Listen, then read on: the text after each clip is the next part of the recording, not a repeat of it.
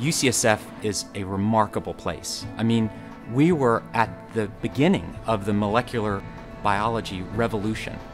With the launch of CTSI, I think our focus has been broadened. The Clinical Translational Science Institute's really pushing the boundaries for translational research, which is a big trend nationally. CTSI is a unique organization in that it addresses the research needs along every stage of the research trajectory.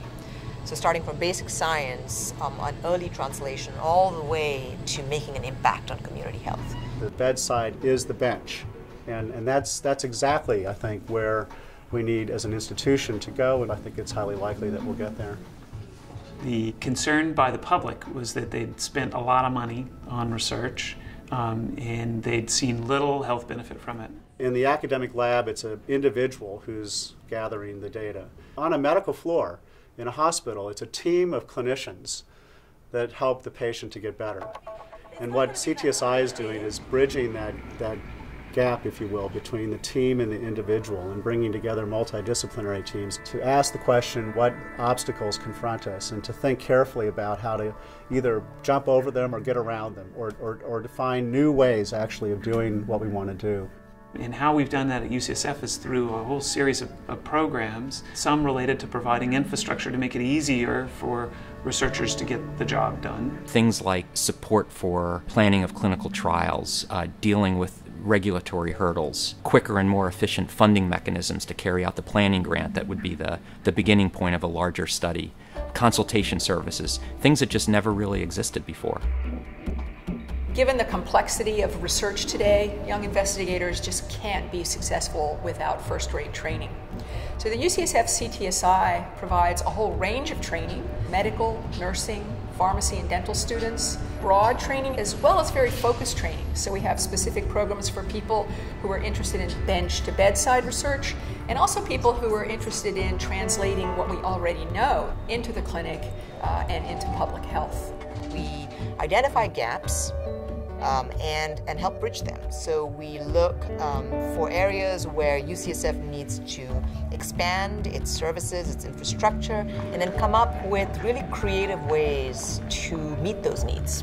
One of the biggest gaps we saw was the lack of a coherent approach to recruit participants into trials and studies at UCSF. Recruitment of participants into research is where many studies fail. Most of the studies we carry out require hundreds, thousands, often 10,000 people, with each person having a million different variables. It's really the purpose of the CTSI to address these impediments. So CTSI came in and created the first ever participant recruitment service at UCSF. CTSI is also focused on the development of early stage ideas and research concepts that can be translated into advancing health. We created a unique program called T1 Catalyst that helps investigators at that stage understand exactly where their research is at, given all the steps that are necessary to bring it to market, and then matches them up with experts that are relevant to their research and helps them resolve issues early on intellectual property and commercialization. We recognize that we're not a drug company, we're not a device company, we're not going to get this stuff done on our own in academia. And so in order to really improve health, we need to think about partnerships.